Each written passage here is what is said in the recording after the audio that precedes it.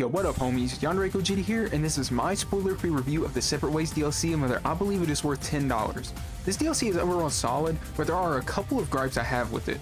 I don't want to waste your time, so we're going to get right into it, but before that, I just want to ask that you like, comment, and subscribe. Alright, let's go.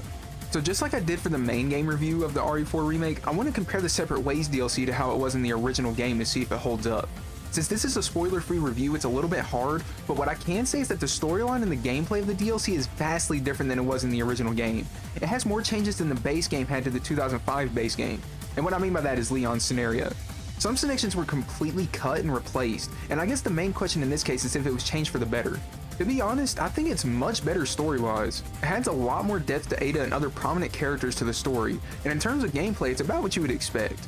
It's different enough from Leon's gameplay to make it fun, but if you're expecting something revolutionary, then that's just not gonna happen. Ada sacrifices some of Leon's all-roundedness for more agility, and that's exactly what you would expect from Ada.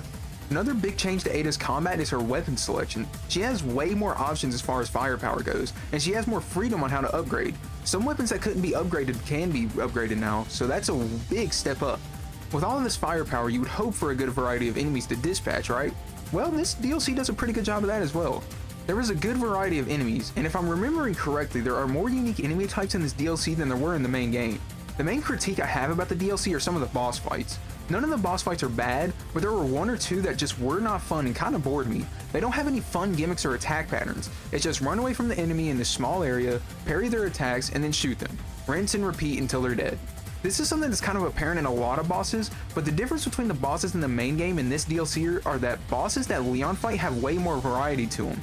Not all the bosses are bad, however. The majority of the bosses are pretty good and do have good variety to them. There's even some that make you feel like you're playing an Attack on Titan episode, but I'll leave that there since I can't go into spoilers.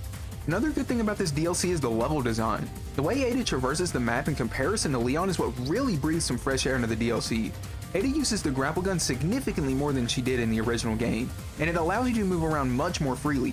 This is the most satisfying thing in my opinion, because even though you're exploring the same areas as you did with Leon, it doesn't feel old because they reuse these areas in a unique way. Something both the OG Separate Ways and this remake do well though is the replay value. All Resident Evil games typically have really good replay value, and this DLC is no exception. There are challenges and unlockables that incentivize you to replay it a good amount of times over.